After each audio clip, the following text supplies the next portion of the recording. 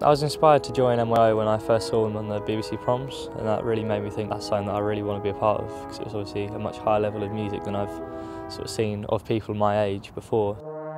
My audition was really welcoming. There wasn't any expectation of you to be exceptional, sort of just there to do your best. They're really friendly people and really looking for your best interests with your playing, so the tutors are really good.